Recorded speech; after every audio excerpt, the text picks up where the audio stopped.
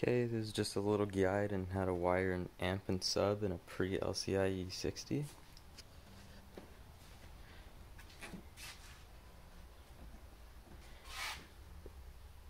So, starting off with the power cable from my fuse, I went ahead and connected it straight to where the IBS is. Works perfectly.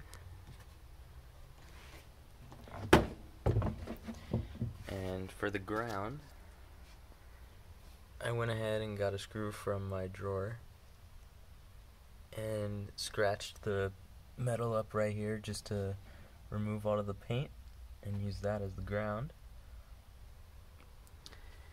And then for the actual speaker output, the brown and yellow wire and the red and white wire are the positive and negatives to one of the subwoofers under the seat in the front for the sci-fi sound system.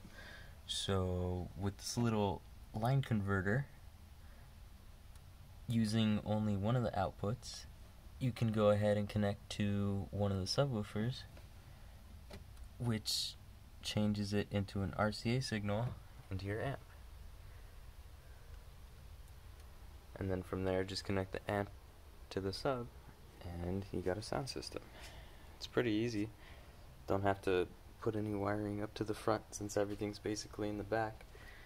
And then for the remote wire, I went ahead and connected it to this little purple and white wire, which I think turns off about 2 minutes after you turn off the ignition. I'm not too sure, but I'll go ahead and link the guide in the description. And yeah, that's about it.